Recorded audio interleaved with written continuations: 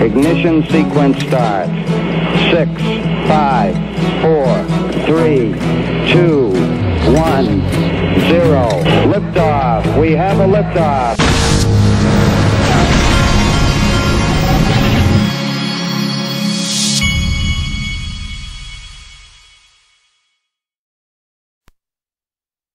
Hey everybody, this is the Digital Asset Investor, and at the end of this video, I'm going to show you what I think is an eye-opener. You know, for the last 2 years, while I've been talking to you about XRP and Ripple on this channel, one thing has been very, very obvious, and that is that the Bitcoin people do not want to bring up Ripple or XRP.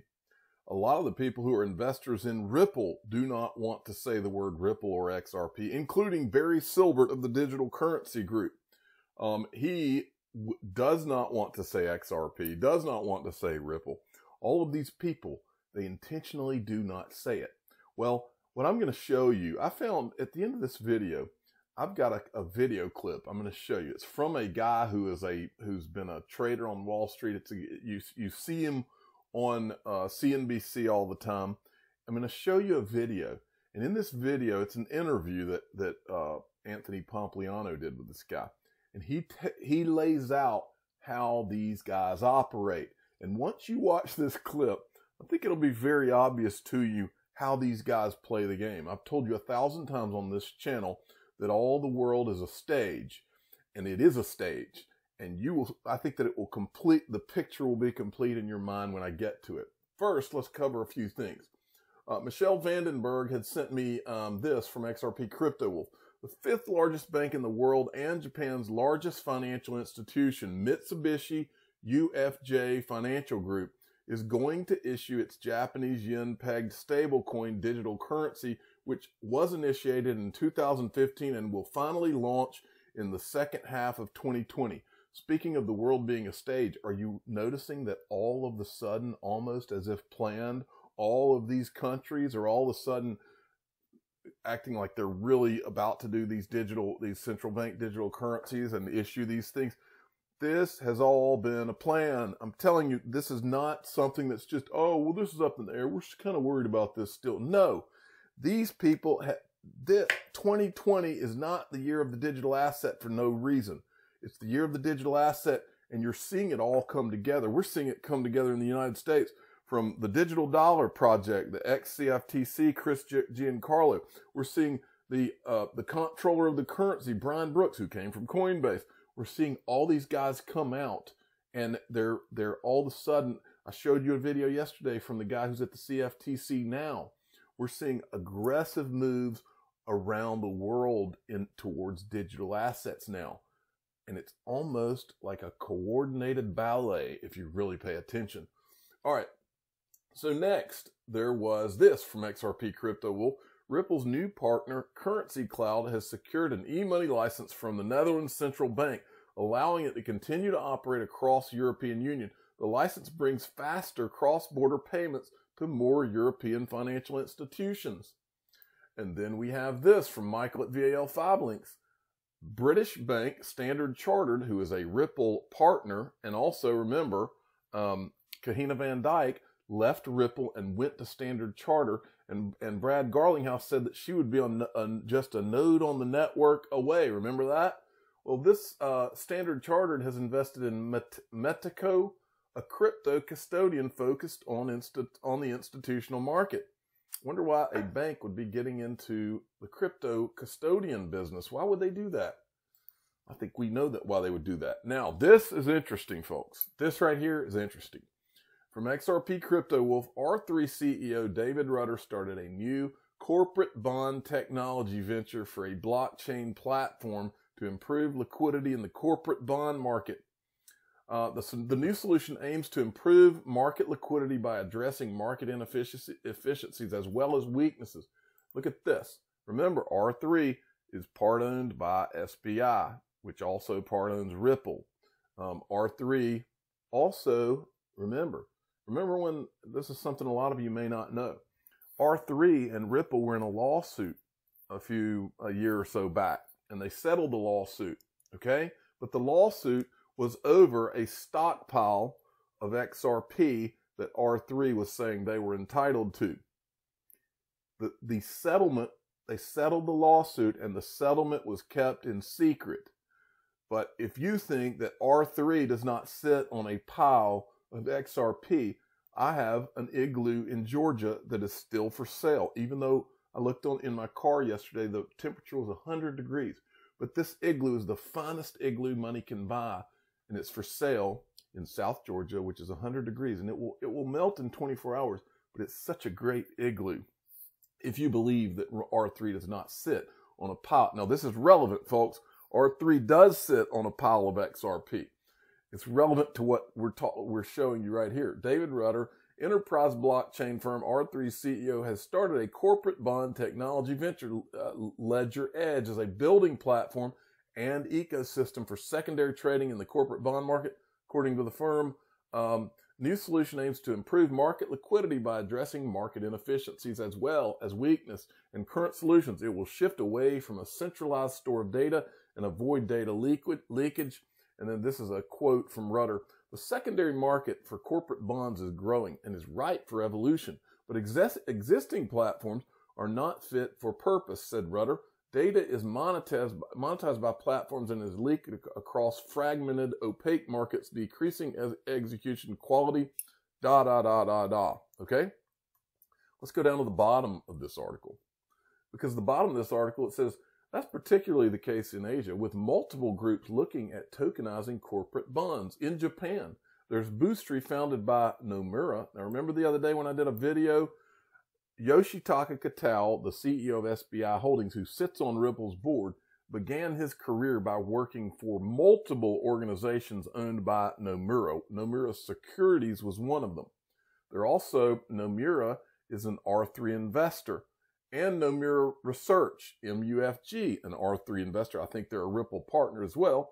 And then it says, initiate a security token research consortium with Mitsubishi, NTT, which is also a Ripple partner, right? R3 partner, and Accenture, which is an owner in Ripple. I mean, this one paragraph is littered. Santander is partnered with Ripple. This paragraph here is littered with ties to Ripple. But we're not finished yet, folks, because this is another article on this. Fixed income pioneer David Rudder launches LedgerEdge. Go down to here. Rudder has assembled an expert team to work with the industry to resolve the issues in the corporate bond market. The team comprises David Nickel, IBM R3. David Nickel, this is his LinkedIn, R3. He was at IBM before that. Now he runs LedgerEdge. Found two other things that were interesting about David Nickel. David Nickel, in his interests on LinkedIn, one of his interests is Ripple. I just thought that was interesting. Here's another interesting thing about David Nickel. Do you remember the video that was put out about Corda Settler, which uses XRP? This? The open source Corda app built to help Corda users settle transactions on any rail. Transactions usually refer to an exchange of one asset for another. One leg of the transaction, remember this? Parties. They are using a notary service on Corda, and they both have access to nodes in other payment systems. For this demo, XRP is the chosen payments route. Okay, that's the Corda Settler. The first digital asset on Corda Settler was XRP. You'll never guess who it was in that video that was doing the talking. The guy that was speaking there is David Nickel, who is the CEO of LedgerEdge. Okay, now, who else do we have? I'm going to skip this guy who's got a funny last name, Ian Chicken. I bet he caught a hard time as a kid. Bob Bose, who was with Santander. Check this guy out. Let's see if I can find him. Right here. CTO at LedgerEdge. He was with Santander. I don't know. Let's see what else. He was with Nice, Euronext, UBS. So this guy's got quite the resume himself. Well, he also happens to be interested in Ripple. This is on his LinkedIn page where you can go and look at what people's interests are. Well, he's interested in Ripple as well. I bet they are. Because if R3 sits on a pile, you better believe these guys are plugged into all that. Then there's this from XRP Crypto Wolf. R3 partnered with Singapore FinTech Association to fast-track startups in Singapore's blockchain ecosystem. The strategic partnership between SG Fintech and Inside R3 enables startups in SFA's network with direct access to R3's Corda to build on it. All right, and then Brandon at Stu7Pedasso sent me this. Several things. I haven't talked about the economy too much lately, but I want to hit this because just look at I'm just going to click on these and just illustrate to you how scary what's coming is and how crazy these times we live in are. This is a Peter Schiff tweet. The U.S. dollar crisis is much closer than people think. When it hits, it's game over. No more can kicking. The piper must be paid. And then there's this. Lockdown 2.0 will ensure the U.S. remains in an economic depression through the 2020 election. You have to wonder if that's the whole point, right? And then there's this. Central banks buy another 40 tons of gold in May. These central banks know what's coming, folks. They know what's coming. And what I think is coming is a roll into a new financial system. And I think gold is going to play a part. And I think digital assets are going to play a tremendous part. Specifically XRP, the greatest digital asset ever created. Now, just two more things I wanted to show you. I Googled just for not giggles, but just to illustrate how scary things are out there. I just typed in layoffs on Google and looked at the news. Look at all of these things. Verizon alternative retaining 20,000. Thousands of United Airline employees face October layoffs. Textron announces further layoffs. Dozens of Stanford employees lose jobs. Nearly 100 employees laid off at Connecticut manufacturing company.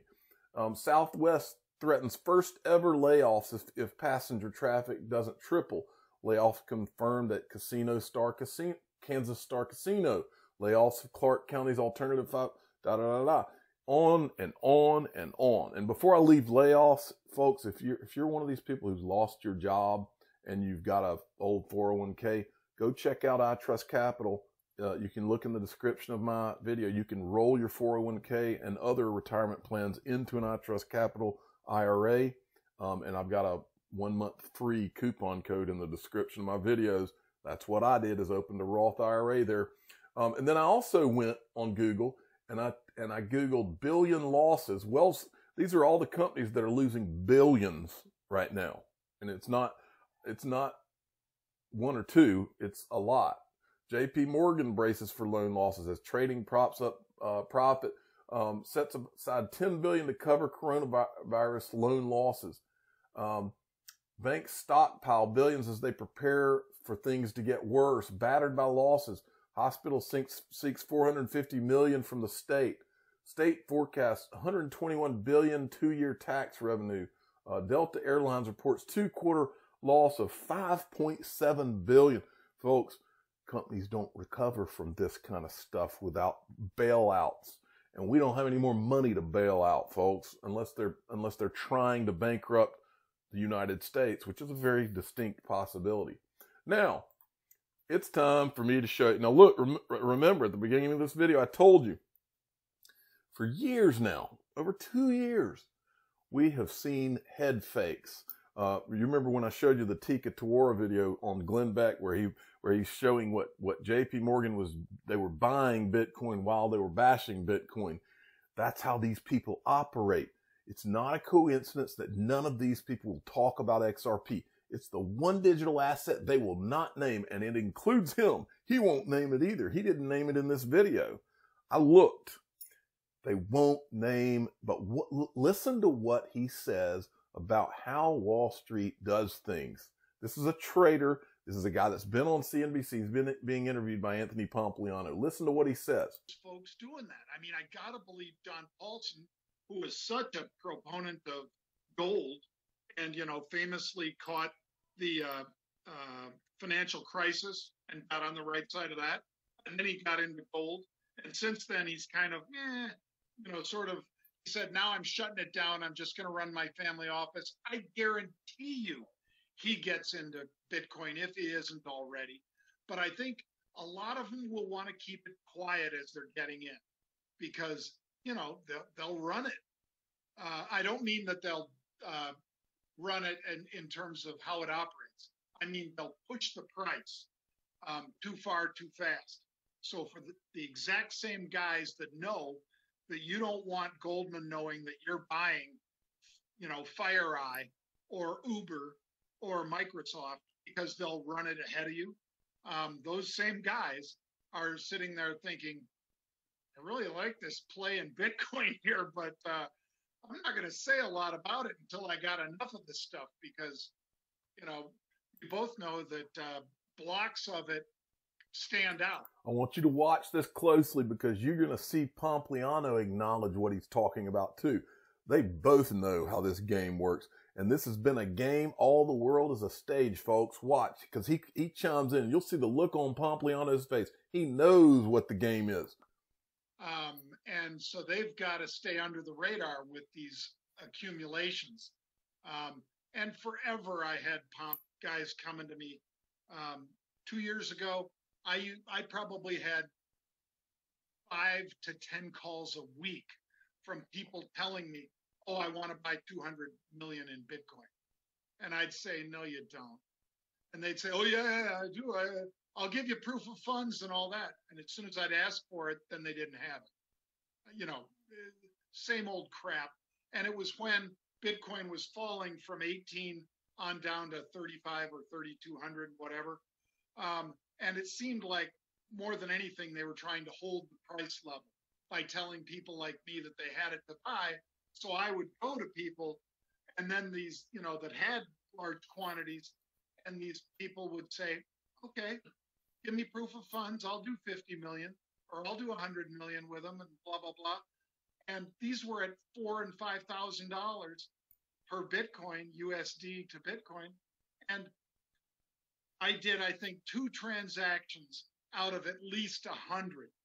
And most of them were complete BS. And I think they were just trying to, manipulate the market or whatever. But same is true when it's, stabilized and hanging near 10,000 now, that people are probably not wanting to see it jump to 12 and 15 and 20 again too fast because they're going to try to accumulate it at a level. I think that's exactly what's happening. He knows. You understand that the people who want to buy a lot don't want the price to go up, right? No. And I think that's what we're seeing. Before I wrap up, I always ask people the same 2 questions. Do you understand how this game works, folks? It's just as simple as what Shakespeare said. All the world's a stage, and all the men and women merely players. They have their exits and their entrances, and one man in his time plays many parts, his acts being 7 ages. I want to finish this video by reminding you can get 20% off the Ledger Nano X. They're doing this coin league for the summer. So there's a link in the description of all my videos. You can click on it and go get 20% off. I'm the digital asset investor. I'm not an investment advisor. This is for entertainment purposes only. Please subscribe. Hit the like button and tell your friends and family that all the world is a stage. And if there was ever a play going on, it has to do with XRP and digital assets. Thanks for listening.